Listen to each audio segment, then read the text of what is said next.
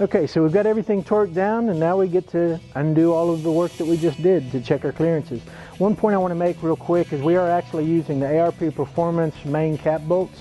They do require, and we did use all of the assembly lube that they send with these bolts on the inside of the washer and on the threads themselves. So make sure if you do use these bolts, which are great bolts, that you make sure you follow the manufacturer's instructions.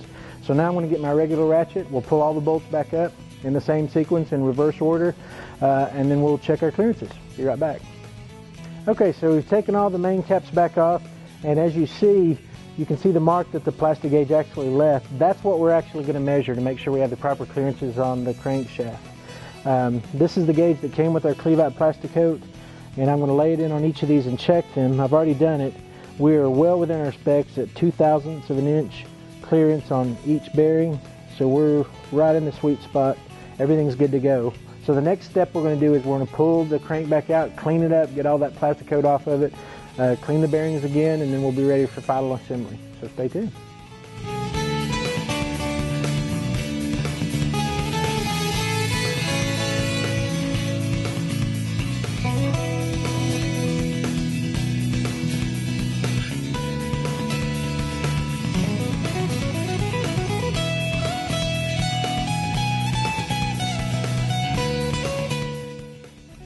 Okay, so we've got everything apart. We've cleaned all the Plastigauge off the crankshaft and off the bearings. We've gone ahead and lubed up the upper bearings. We went ahead and laid our rear main seal in. Now some people will lay this in flat to the surface. Now what you end up there with is some weak points on the seal that you can get oil leaks from. So what we're actually doing is we're staggering the seal a little bit to make sure that when we lay the top cap on, we'll stagger it the other way, that we don't have a seal-on-seal crease right where the two pieces of metal meet. So that's a good point to keep up. Just stagger that rear main seal a little bit and you'll have fewer leaks on that. So we've got all this lubed in. I'm going to go get the crankshaft, which we've cleaned up, and lay it in for the final time, hopefully.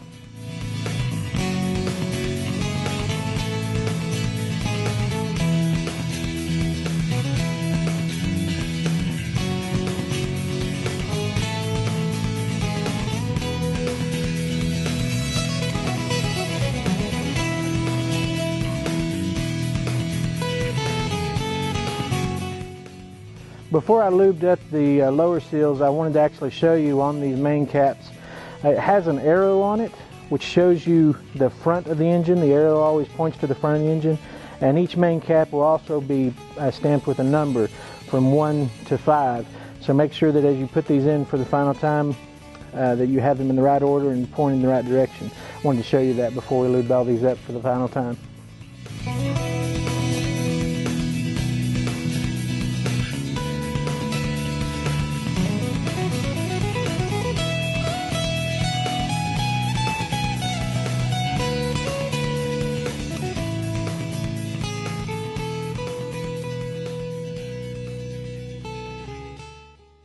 So like I mentioned earlier, we are using the ARP Performance main cap bolts.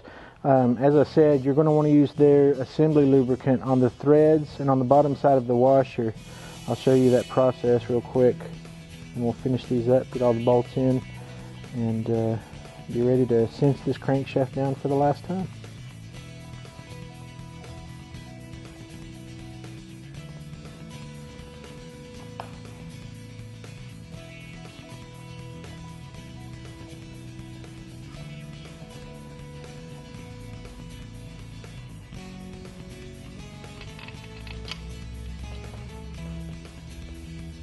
Okay, so we got all the main caps back on. All of our bolts have been properly lubricated with the ARP material.